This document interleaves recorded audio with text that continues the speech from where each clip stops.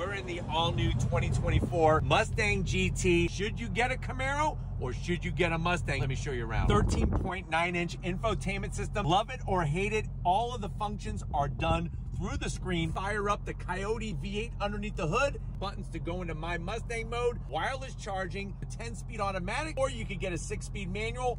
Full leather with contrast stitching, ventilated, heated, just electric on the bottom.